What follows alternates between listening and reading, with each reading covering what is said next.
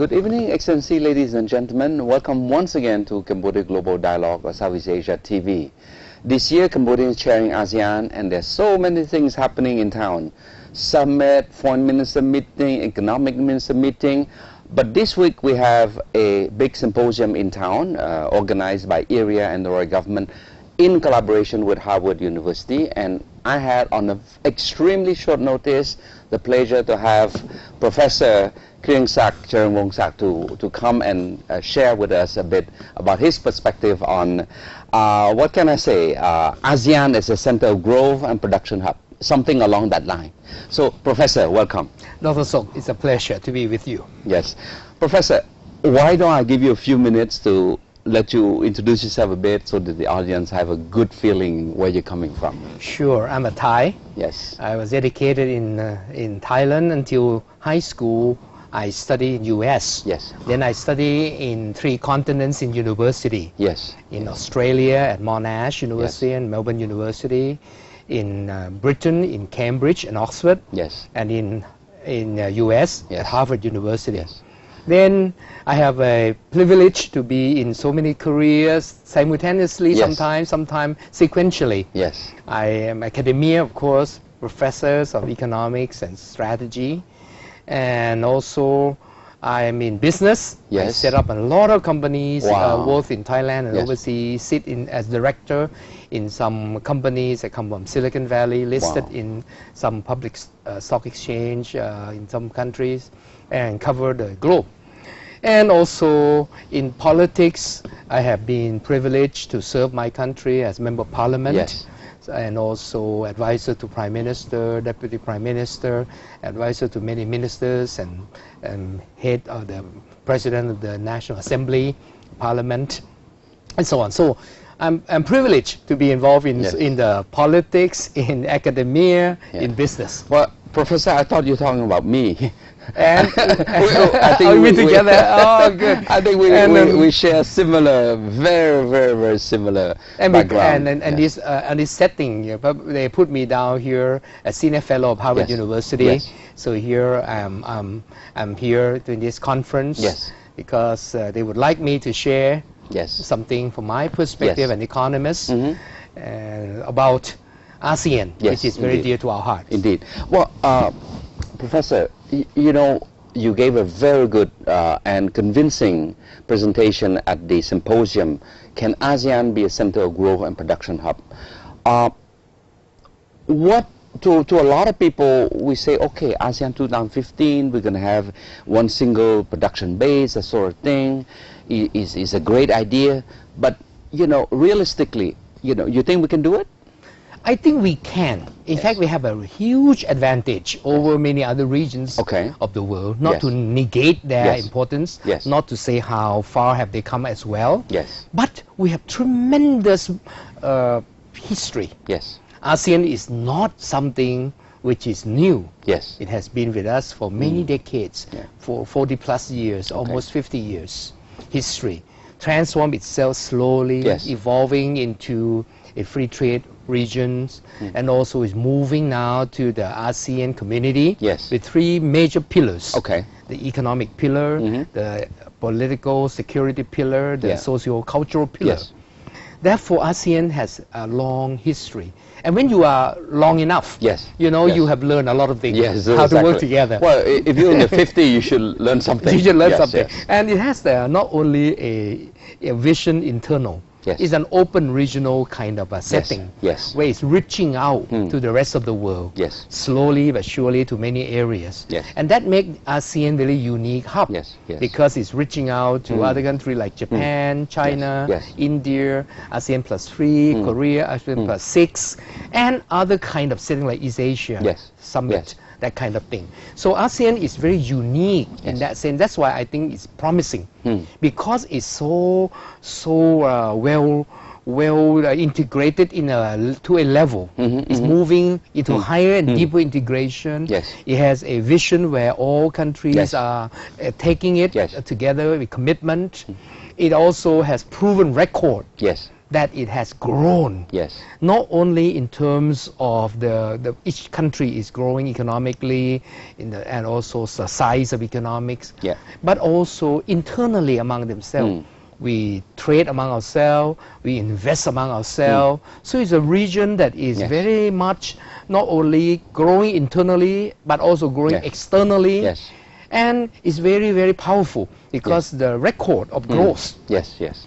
But Professor, you know, I can't help but going back, a big flashback to some 10 years ago when at that time, you know, we're not that integrated yet, and then ASEAN leader have commissioned McKinsey. That time with ASEAN competitive report, right? I remember 2001, 2002, something like this. But the message, you know, that come out very clear in those days was that, look, either ASEAN get organized, build a real building block, if not, we will not survive China. Yes. Now, we are now doing that, right? And I see, as you mentioned, that we're now the center of growth, a pole. We are pulling China as a partner rather than being threatened by China with smash. What do you think I of think that? it's a positive approach. Yes. And we are unique because we are not too big to threaten China. Yes, yes. Nor threaten India. Yes. And because we are so unique and we're friendly, ASEAN in a way, China is willing to engage us. Yes. After all, China probably have some historical problems with say, Japan. Yes, yes. Historical problem with India. Yes. How could the big guns get together without some small gun Yes, try to yes. link them? With Korea as well. With Korea too, you know. Yeah, yeah. And as you Yeah, see, yeah. therefore, I think ASEAN therefore uniquely equipped to be able to play that kind of bridge. Yes. You know, that bridge that bridges everybody Yes, together. yes, yeah. And ASEAN have done it marvelously well because each of our Is that countries, because the ASEAN way?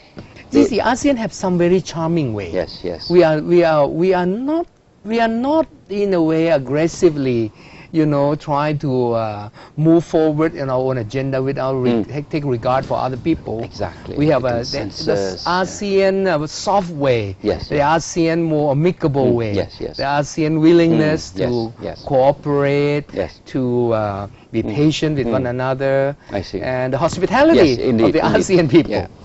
Professor, production hub, what do you mean by that? Of course, you know, in many ASEAN countries, Thailand is the largest producer of car, for example, right? Japanese car, for example, right?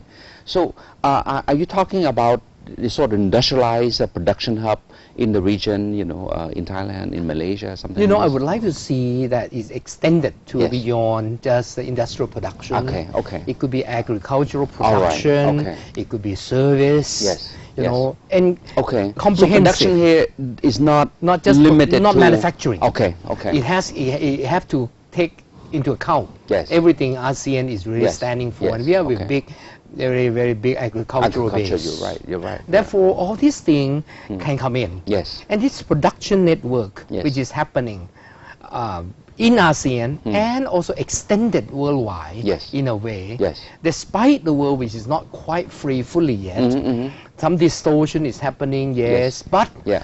more or less, whoever are coming together in a more integrated Yes. way have a better chance to be able to be part of the production chain Yes, yes. in a niche that is very unique. And ASEAN is doing Yes, just that. I can help but looking a bit from the legal angle, mainly because I'm a lawyer, and I see that you know, before the big legal firm are all Western firm, for example, but now I see in the recent years a lot emerging of ASEAN firm. You know, collaborating, and certainly they become very powerful. They can tack on the big boy as well. And this is probably something I'm glad you mentioned. A production hub is not necessarily industrial. It can move to service, engineering, architecture, that sort of thing. Yeah, it is happening. Yes, And it's in fact, happening. it It's has to happening, happen. right? Because the weight of gravity is slowly Yes. shifting to the east, right? Yes. And ASEAN is part of the very major Yes. part of the east. Yes. And you can see evidentially clear that we're going to have a heavier weight more and more along the way. Okay. Not to neglect our Western Yes, friends, yes, yes. but we have to play our role. Yes. And we're having that chance. Yes. would you see that now in the context of a Europe who's living difficulty, financial crisis, unemployment, you know, source of growth diminishing, that sort of thing? Do you see them coming to our region more as a competitor? In fact, I do see them as collaborators. A collaborator, yes. Yes. You know, the world has a place for everyone. Yes. You know, if we talk in terms of even Adam Smith, yes, the absolute advantage concept, okay. or Yes. even David Ricardo, yeah. the relative, you know, comparative yes. advantage. Every one of us have a place to be. It depends on where we are, Yes. at least relatively. Yeah, yeah. And therefore, ASEAN has its place. You know, where historically the European has been powerful. Yes. They still have their role to play, even though they are going through some very major Yes, difficulties, yes. and that implies many more years of Yes. difficulties. But they will swing back Yes, eventually, indeed. and we will be together. Like anything else, what come up must come down, and then it's a pendulum swing, you know. Yeah. But hopefully by then, ASEAN will be quite as strong and secure. You know, by mature. that time, ASEAN would be far different from what we are today. Exactly. And I think I can see the acceleration that Yes. could happen. Yes, yes. And the picture of ASEAN that we are thinking today may be very different from in the longer future. Yes, yes. Where do you see the people talk a lot about ASEAN centrality from the political sense, right? And here we talk about centrality also from the economic sense, the production sense. Do you think that we can play, you know, You know, I think we are centrality role? unique in the centrality. Yes. And I throw a concept at a conference in a unique way for sometimes in my writing, but now in the conference I said, you know, if you look at the globe like a big orange, and you slice, you know, from top down and sideways, you'll find that you slice sideways, ASEAN is right in the equator area. You know the ASEAN, right? It's very middle, central. Yes. When you slice from top down, you can slice anywhere you like, Yes. in the Pacific, in the Atlantic, in America. But you know, if you slice through ASEAN, the middle of ASEAN, you'll Somewhere find there. you will be in the middle of majority of the humanities. Yes. I use the illustration that you fly 2 hours from the centrality of ASEAN, 3 hours, 4 hours, even 6 hours. You cover huge majority of almost all mankind. Yes. And therefore ASEAN centrality geographically is very important. Yes. Geopolitics, geopolitics is very important. Yes. You know, I cannot help when to mention the what you call the brick jam. I heard about the brick, but not the brick jam. Yes, it's my invention. Okay, so you have to tell me about Let the me brick tell jam. you, I throw this because I heard about the brick. I said, "Wow, brick jam! What is that?" Yes, you know, I thrown a concept some years back, and lately I spoke in a major international conference called World Chinese Economic Congress in Malaysia. Yes. Where so many leaders are there, and I say, why not? During the crisis of the Western world today, we need some kind of more engine of growth that is a coalition of new kind, a new economic pole. Yes, yes. You know, that can be of weight. Yes. I throw this acronym called BRICS Jam. Brick jam, yeah. Purposefully. Yes, it's like when you have many bricks, you have jam like the cementing factor to keep the bricks together. You're right. And it gives you a good image. Yes. So you have jam, right? and these are the countries. B is Brazil, R is Russia, I is India, C is China. K is South Korea, S is South Africa. And then you have J at Japan. A is ASEAN. Us. And us. And M is Middle Eastern, the Gulf state particularly. So you see clearly that you are collecting all the major economic powers outside the Western world together to help the world during this period where the world the Western world are going through severe crisis. And we know how to work together, and ASEAN is the middle of it as a hub.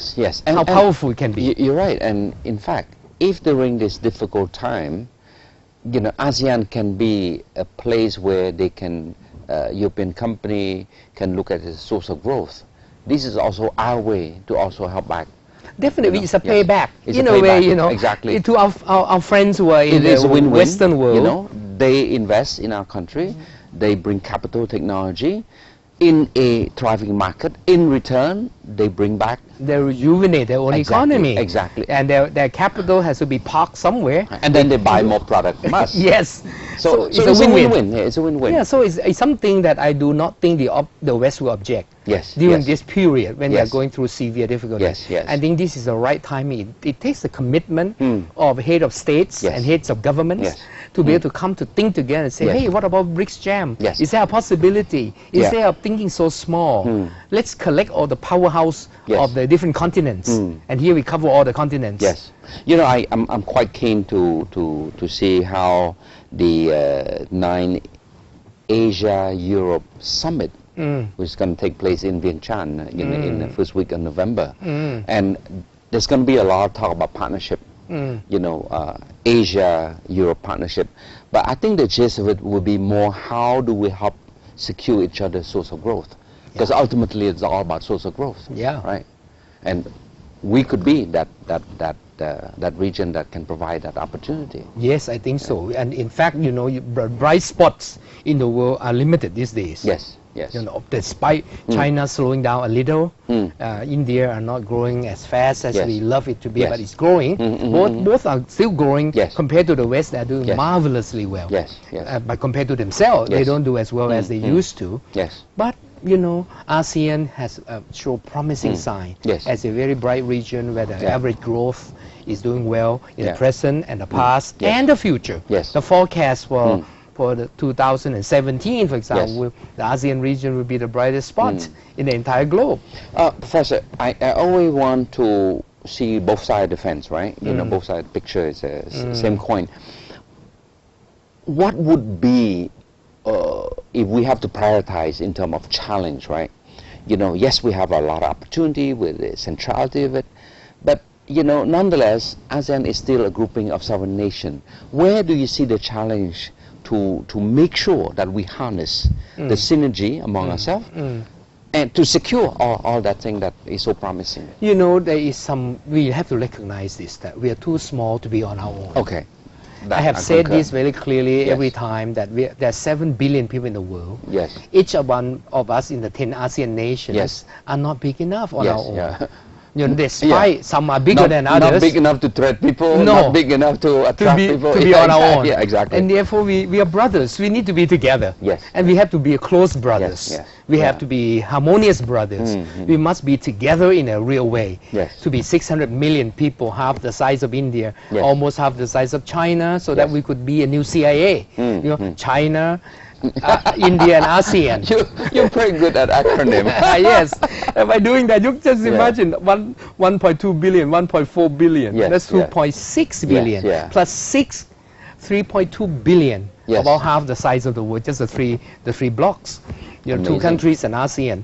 And plus, if you have plus some more around the centrality I mentioned, you see, we are very, very important in linking together. Therefore, I just want the political commitment. Political commitment. The willingness, the political will to push through, to see that we have to give in a little to our brother. You know, sovereignty is something all of us are very much love and care for, but to work together, you have to give in a little, you know, so that we could really work together, and the price is worth paying for. It will make us be integrated in a real way, not just a ASEAN that come together, but like silo with some bridges, but it will be seamless. And the more seamless it is, the more the little hurdles anyone has to go through, ASEAN become very, very much one, one community, one destiny, like what Prime Minister Hun Sen has been willing to advocate. That's our theme, you know.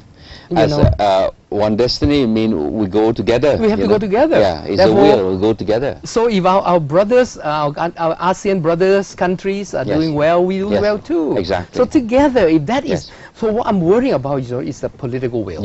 You know why? Because I'm sympathetic. I know politics. I've been member of parliament. I have advised prime ministers.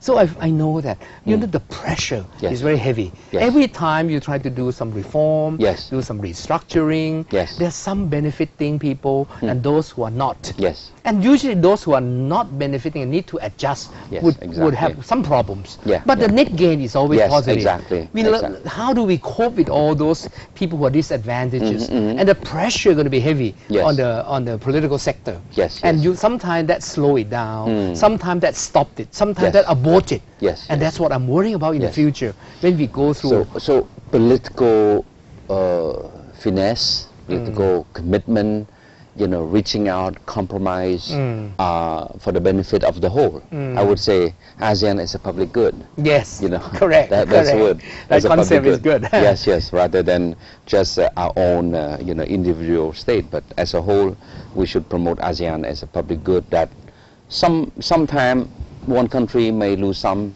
may win some.